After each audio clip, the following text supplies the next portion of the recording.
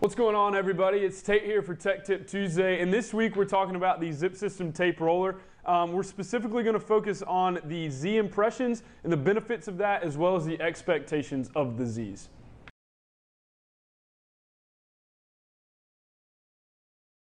If you're not already aware, on both sides of the split head design of the new zip system tape roller, we do have banded Zs, and what these do is they leave back impressions on the zip system tape when you roll the tape.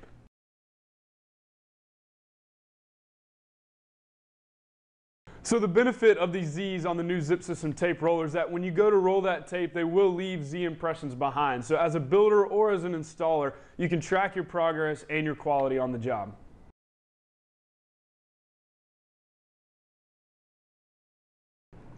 So one thing that we really want to clarify is that the Zs may not always be visible. Different circumstances, including lighting or the angle that you're looking at the tape, you may not see the Zs. But the biggest thing to focus on is making sure that you're rolling the tape.